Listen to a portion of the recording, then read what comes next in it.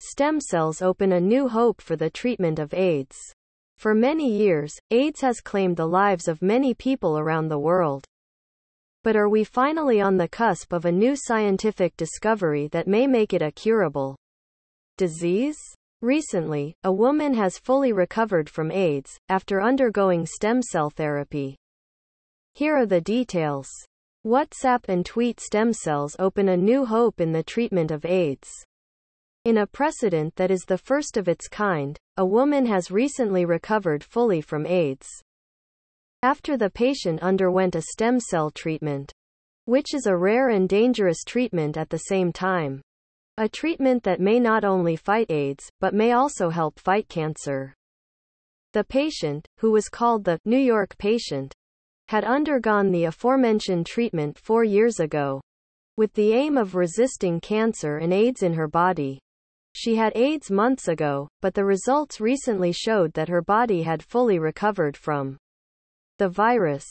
To verify the durability of the results, the patient was examined a year after she stopped receiving AIDS treatments, only to note that the virus had not reactivated in her body.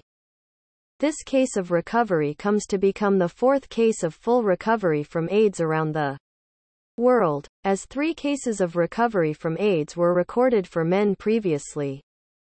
But at the same time, this case is the first case of recovery for a female. And scientists are currently following 2 cases of 2 women who seem to be on the verge of defeating AIDS by natural methods. Details of the new treatment. The treatment that the woman underwent is a unique, uncommon and dangerous treatment. First, scientists are looking for a donor whose body contains rare genetic mutations capable of resisting the AIDS virus, but the people whose bodies contain such a mutation are a small group of people, and most of them live in areas northern Europe.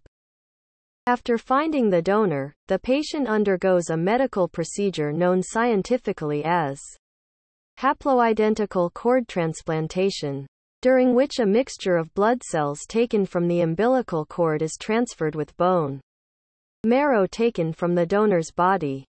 Cord blood cells fight cancer, while bone marrow cells provide stem cells for the patient's body. This particular combination may enhance treatment efficacy since adults' bodies do not respond as efficiently to cord blood treatments as children's.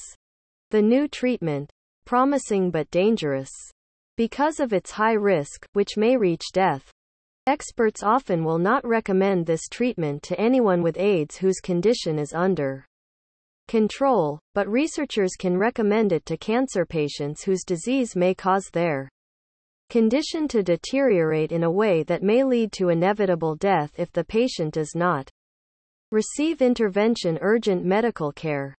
But this treatment could pave the way for new treatments that can be approved for AIDS. And this is what the researchers hope.